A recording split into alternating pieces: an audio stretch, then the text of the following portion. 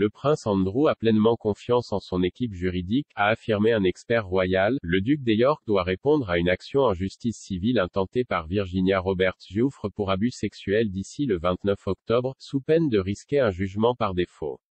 Madame Giuffre a affirmé que le prince l'avait agressée sexuellement à 3 reprises lorsqu'elle avait 17 ans. Elle affirme avoir été forcée par le délinquant sexuel condamné Jeffrey Epstein à avoir des relations sexuelles avec le duc à Londres ainsi qu'à la maison de ville des Epstein à Manhattan et sur son île des Caraïbes.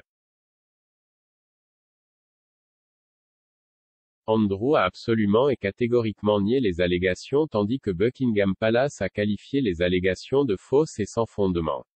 Il a déclaré à Newsnight en 2019, « Cela ne s'est pas produit, je peux absolument vous dire catégoriquement que cela ne s'est jamais produit.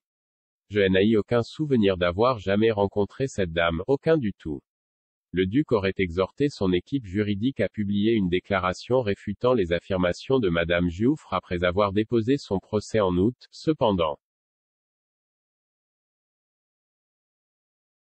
Un expert royal a affirmé que Andrew avait pleine confiance en son équipe juridique. Pod Save the Queen est hébergé par Anne Grippé et présente le rédacteur royal du Daily Mirror, Russell Myers. Monsieur Myers a déclaré dans un épisode publié le 23 septembre, « Les avocats d'Andrew comprendront ce qui doit être fait et il reste à voir quelle est la défense.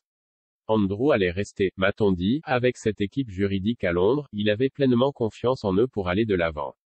Eh bien, il semble qu'il est maintenant toutes les mains sur le pont, car les roues sont en mouvement. Il doit répondre à ces affirmations. De toute évidence, il les a tous niés avec véhémence à chaque étape, nous dit-on.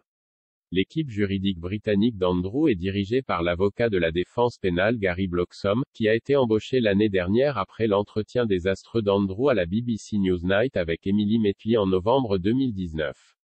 Il a également embauché Andrew Brettler, qui a déjà représenté plusieurs stars hollywoodiennes.